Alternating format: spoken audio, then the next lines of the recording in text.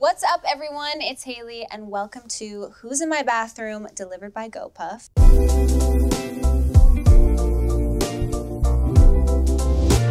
We have another situation in the bathroom today, as per usual. I'm very, very excited about this situation because I am an avid grilled cheese lover. So with that being said, please help me welcome my guest, Lilly Singh. Hello! Hello! Thank you for having me. Welcome to my bathroom. Oh my God, it's just like mine.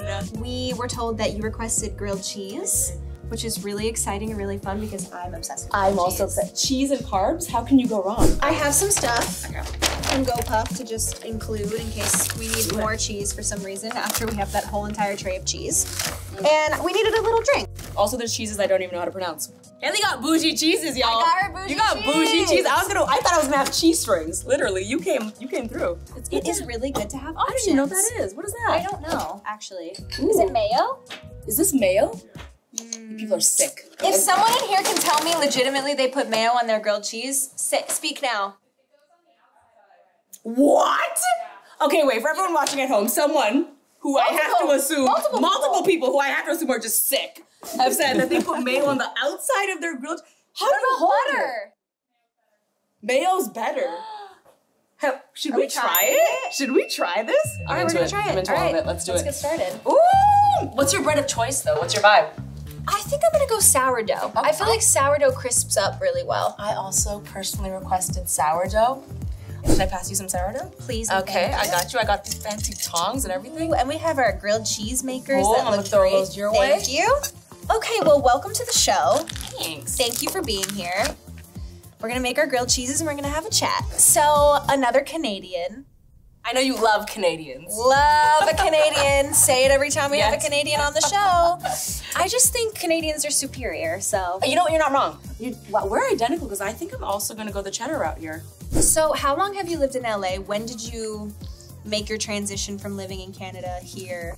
I moved to LA in 2015, and I moved initially because I was flying here pretty often for work anyways, but I just knew I needed to step out of my comfort zone. You know, Toronto is amazing, I love Toronto, highly recommend, but it was my comfort zone. You know, I wasn't growing, I feel like I'd reached the peak personally and professionally, and I had to just do something really scary. How's it going over there? Oh, you're doing the mayo! I'm trying it. We said we were trying Okay, it. can you pass the mayo? Yes, oh my God, sorry. No, it's okay, don't worry and about it. reminded you. Oh my God, look, you're even apologizing like a Canadian. I had to apologize because we said we were gonna do it together and then I went ahead and did it without you. I'm not gonna lie, I already see how this might be amazing, so you know what, I apologize to everyone. Yeah, I think we jumped the gun on that one and it wasn't very nice. What year did you get started on your YouTube journey? I started making YouTube videos in 2010.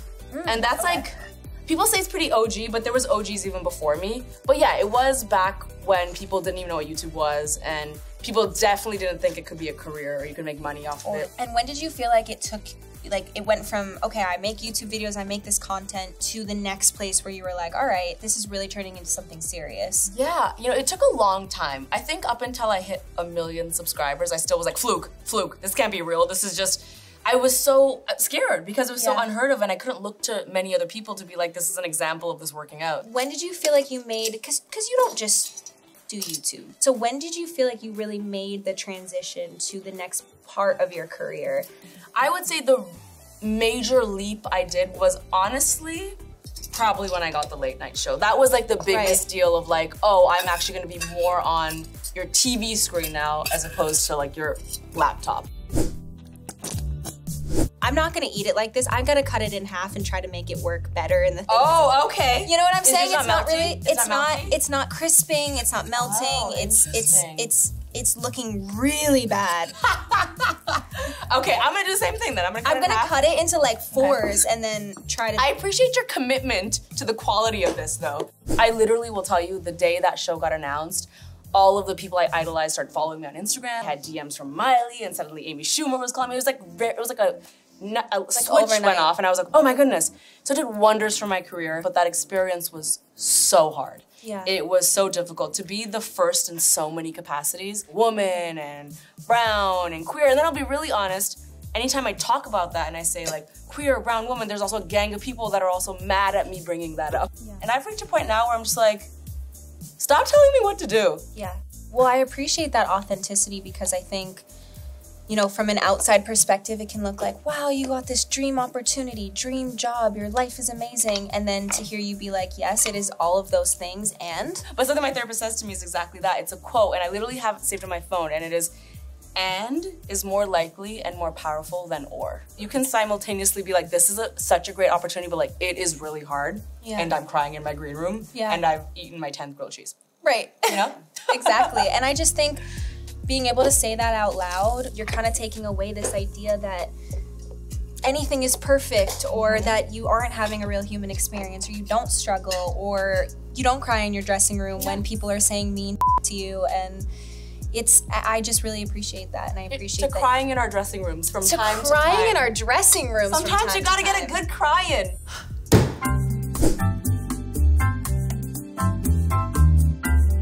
Also, this is a great idea because this is crispy. Did you get a piece out yet? I'm very excited to try it. I will say, I thought the mayo was gonna be like all sloppy and gross, but I've actually done a complete 180. Do we have ketchup? Is that crazy? I thought you wanted a basic grilled cheese, but I respect. But dipping it in ketchup is the best. Okay, I've never tried that, but I'll try it. I'll try it with you. Try it with me. So wait, who said the mayo? You need a raise. You need a raise? Cause this. Yo. Sorry, I told you. Really? What? Ooh. It gives it a little flavor too. Cheers. Boom. Done. This is amazing. Oh god, oh god, oh my god, oh god. I got a cheese pull. That's the best. I love it. What is something you're excited about and looking forward to this year? I make a vision board every year. I'm very serious about my vision board game. I've had like 4 come true. I'm very about that life, but it's in my shower. Manifest that, baby. No, my vision board's in my shower. Oh, it's in your shower. So I see it every day. And what's on it that I'm really excited about is like a range of personal, professional goals, because I've learned those are not the same thing. Right. Our professional goals do not make up who we are. Here's a vulnerable one. I have friendship on there because I don't know if you can relate to this. Maintaining a few good friendships in this industry is very tough. And actually not even in this industry. Let's just, when you're an adult. In life in general. When you're an adult, it's hard to make friends and maintain friends and all that type of stuff. So friendship is on there. And just professionally, just, you know, world domination. Exactly. Yeah. Just continuing with that one small part. You know why? Because and is more powerful than or. Anywho. Okay, let me try the ketchup game because. Oh, yeah.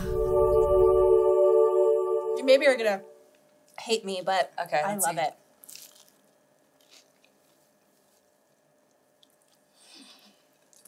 You hate it? I do hate it, yeah. Oh my god! I'm sorry. Do you want to spit it out? No. No. I'm gonna eat it. Are you sure? Yeah. It's bad. She's just gonna throw up. Ah. Oh my god, I'm so sorry. Later this year, you are going to be on the Muppets. I know. And how did that come to be? This I'm really proud of because I had to go through the ringer with auditions. So it felt really good to be like super stressed and trying, and like that level of anxiety of like, am I gonna get this? I really want this. And then to actually get it is really, that's something I didn't get in the digital space. You know, I never had to audition for things. And so, and it sounds funny because that's actually what I loved about YouTube, that there was no gatekeeper, I didn't have to audition. But I won't lie, auditioning for something, and especially after doing so many auditions and not getting it, to be like, I've developed my skills and done something right to get this felt really good. So I'm not a Muppet, but I'm the lead human. So is acting something that you've been interested in and you want to continue pursuing? It's definitely something I want to do more of. Yeah. Like, I like jumping into another world and kind of taking on a character and studying. I'm a big nerd. I love studying lines, and I love thinking, how else could I play this out? So I'm very excited about it. I'm very excited to see you on the Muppets. Anyways, Rihanna. Ooh. Are we talking about Rihanna?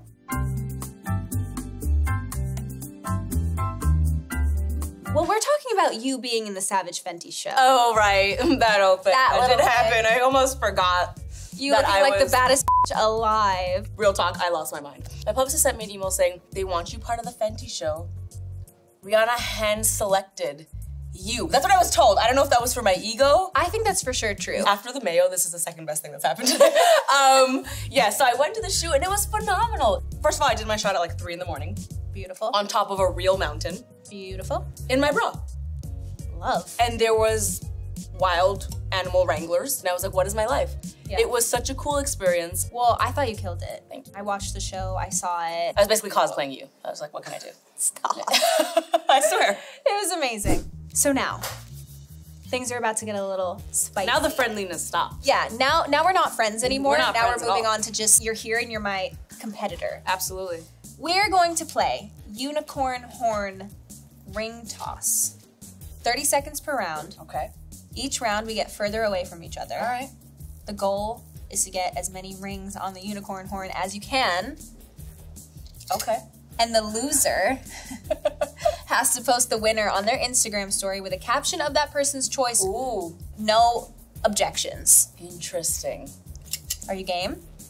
Oh, I'm game. Tongue on it. We're so weird. So and weird. I love it.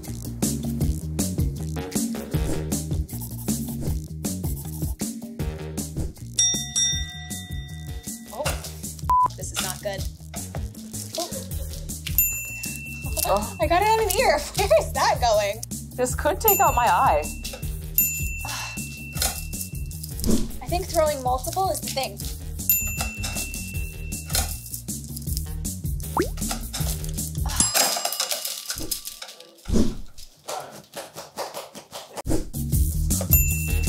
You.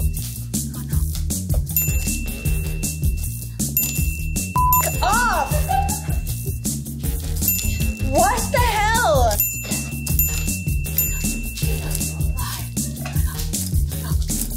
Keep going, please.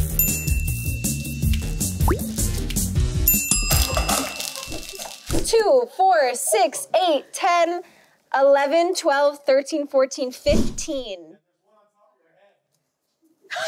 A halo for good measure. You got this. You got Fine, this. I don't have my glasses on, sorry. It's okay, it's just my eyes. Frick. All right.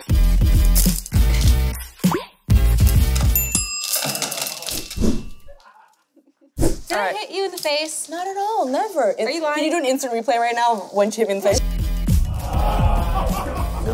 No, come on.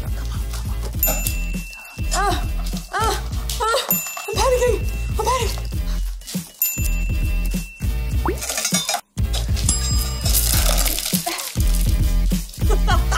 2, 4, 5, 5. So 20 points for her.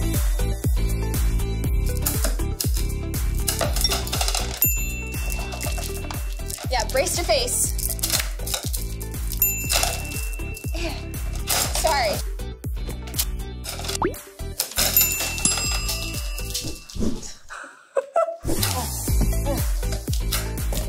That was a duck. You saw that.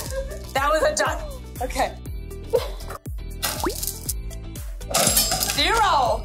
Wow. I'm done. Tap horns. Good game. You won. Thank you. All right. Gorge, give, work, slay. Yes, mama. All right, I get to pick the caption too? You get to pick the photo. You tell me which one is your favorite. You think that's cute? I like the framing of that one too. Okay. Everyone go follow Yep. my new friend at Lilly Because she is my new favorite Canadian. because she is my new favorite Canadian. Heart. The red one. 2 red hearts. Thank you. Is that it? The red one is serious. The other colors are garbage. Yeah. Yeah. That's okay. it? I want you to spell favorite the Canadian way, please. With the U? Yep. You. Yep. Ugh. Is that right? Yep. Not only is it right, it's correct. Wow, I'm gonna be hearing about that later. Whew. All right, I love it. there it goes. Oh, thank you. Well, you are a great competitor. You know what? I had a lot of fun. No, I really want to get good at this game. I'm not even joking. Yeah, I'm gonna go home and watch YouTube videos, literally.